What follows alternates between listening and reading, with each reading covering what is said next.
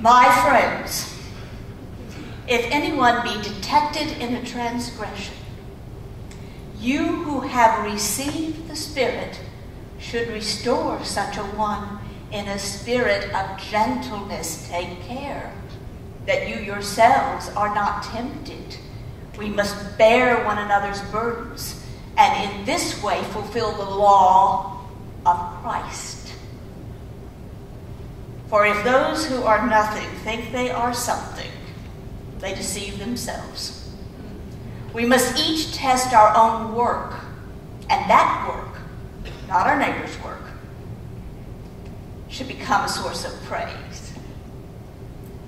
We must each carry our own loads, and those who are taught the word must share in all good things with their teacher.